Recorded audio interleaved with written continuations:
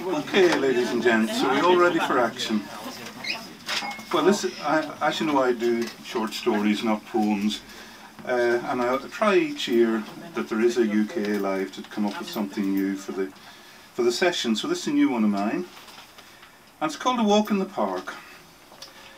Louis Pasteur, who discovered both vaccination and how to pasteurise milk, said that both had been largely chance discoveries, but he added the very important rider that chance favours the prepared mind.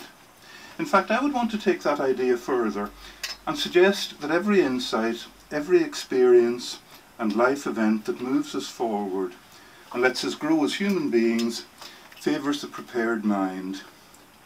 We can't lift ourselves out of bad situations or change anything until we have opened our minds to the possibility. We take charge of our lives when we are ready to take charge of them. We move on when we are ready to move on. We fall in love when we are ready to fall in love. Sometimes we're perfectly aware that our mind is in this prepared state.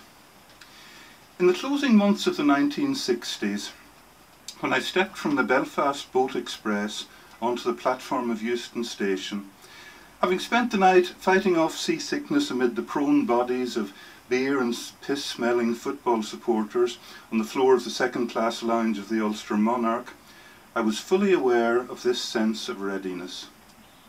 This was going to be the first great turning point in my young life. I wasn't a schoolboy anymore. I was free to make my own life choices. The world, or more precisely England, was my playground. I could live in a squat. I could grow my hair long like the Beatles. I could stop going to Mass on a Sunday. I could get a motorbike. I could get a girlfriend. Although I was no older than my former friends at the Belfast Sixth Form College, whose faces were already beginning to fade from my memory, I felt myself considerably wiser. I knew something that they didn't, or that they were unwilling to accept.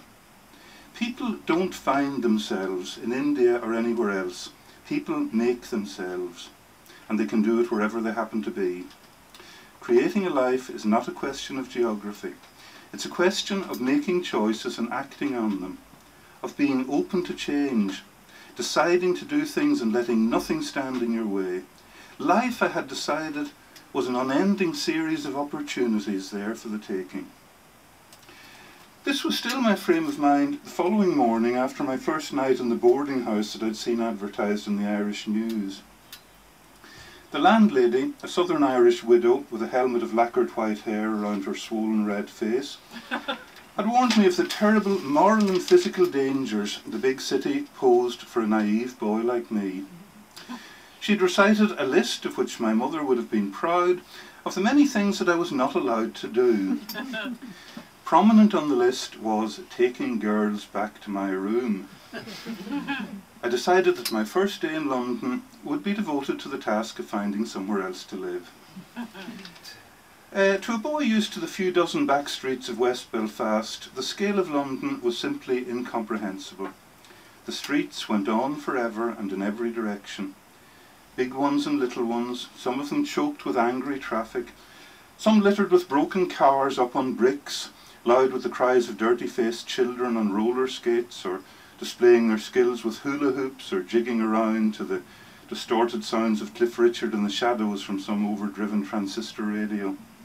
Mean-looking stray cats watched me from under cars, or searched through the rubbish that overflowed the galvanised iron dustbins. Were these the streets that were paved with gold? No, I decided they must be elsewhere, and I had a whole lifetime in which to find them.